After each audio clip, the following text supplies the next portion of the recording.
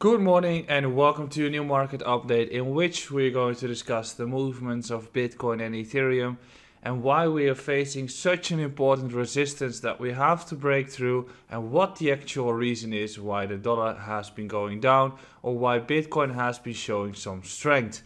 That is what we're going to discuss in today's short update.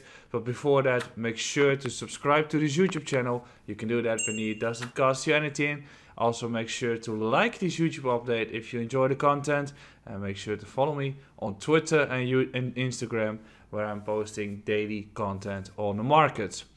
So when we're looking at the market at this stage, we've seen a very strong bounce on the equities markets as the Nasdaq has been jumping up swiftly, but also European stock markets have been showing strength.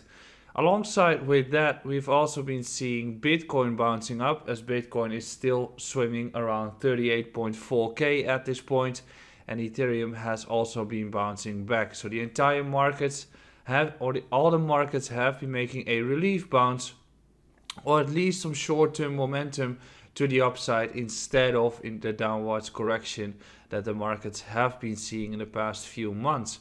And what is the actual reason that we're seeing this strength on the markets, or at least this upwards movements right now?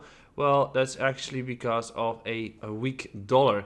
The dollar has been correcting after a big move since the Fed meeting, and the results came out of the FOMC meeting. Since then, the dollar has been surging heavily, and in that case, we have been seeing the weakness on Bitcoin taking or happening on the markets. But right now we are having a slight corrective move on the dollar, and that is ultimately resulting into strength on the equities markets. Does that mean that the markets are clear or done with the actual correction? No. I think that everyone is focused too much on the trend line that we see with Bitcoin at this stage, and I think that you should be focused on levels that we are going to reclaim. There have been numerous cases where we've been breaking through the trend line and just drop back down again, as it's a fake out, as in that case we can clearly or easily break the trend line but still reject at the previous support level at 41k and then drop back down towards the range lows. Something that you should be taking into account is also the weak volume that we're currently experiencing in the markets. The entire rally is not showing strength in terms of volume, and through that we could be getting another corrective move. So let's head towards the charts and discuss what we are seeing currently.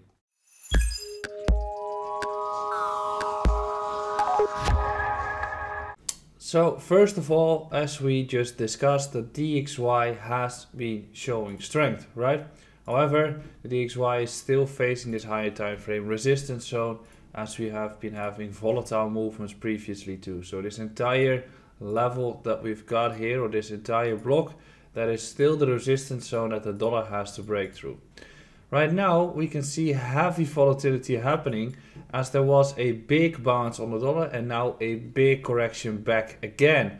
This might be a case that we're going to reverse in the coming period and we get a weaker dollar, but at this stage we can only conclude that we've had a volatile move or a surge upwards resulting into a corrective period on Bitcoin, and right now the reversal on the dollar has happened, and because of that we're seeing strength on the Bitcoin. What is the level for the dollar to watch? Well, technically speaking, I'd want to see it hold around 95.8, and when we're going to get some more upwards momentum, that is most likely where we're going to get weakness on Bitcoin itself, as those are very much inversely correlated with each other.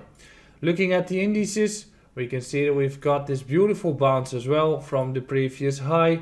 We are facing resistance zones there as well. I've been stating that previously, that the chances that we're going to have some upwards momentum are definitely there, but the question is whether we're going to crack through resistance zones, which are 15.1k and 15.5k. But nonetheless, we are having an upwards run of 9% on the indices, and we were actually ready for a bounce to be taking place, as the sentiment was lower than the sentiment was during the crash in March 2020. If the indices are ready to break through these zones, I think we're eager for new all-time highs, and then stocks like Apple are going to make those new all-time highs as Apple, for instance, is also quite close towards 1 after just a beautiful retest. So now we're going back towards Bitcoin, in which Bitcoin is currently still fighting this trend or fighting the resistance zone that we also have to break through. This entire region is something that we have to break. We have been doing a bounce above the previous heights, so technically speaking, we could be saying that the trend is upwards since the crash. But what do we see more? We are seeing a lower volume in this entire upwards run.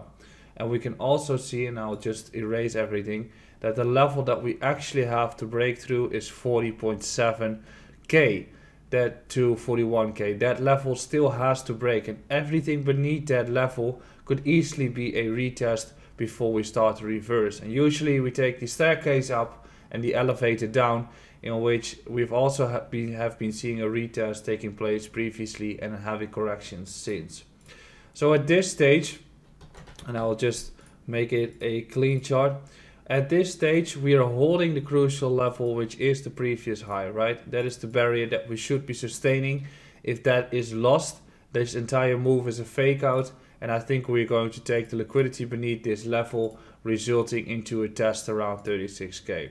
Very simple price action. If we do hold here, however, that is going to open the gates towards a potential test of 40.7k.